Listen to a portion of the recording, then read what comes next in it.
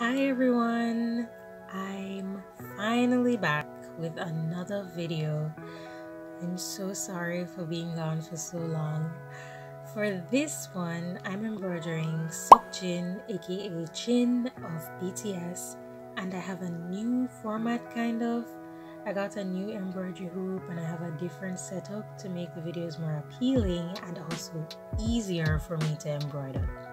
The scale of the sketches may look really small because of the new embroidery hoop I have, but I wanted to complete all 7 members' embroideries in this size first before I moved on to a bigger scale. I'm not sure how I feel about the outcome of this one though. I'm realizing that embroidering on such a small scale makes it very challenging to get facial features accurate. So I won't be too hard on myself about that anymore, but I will say though that this was almost as challenging to do as the namjoon one. Yeah, but anyway, on to the time lapse. I hope you enjoy.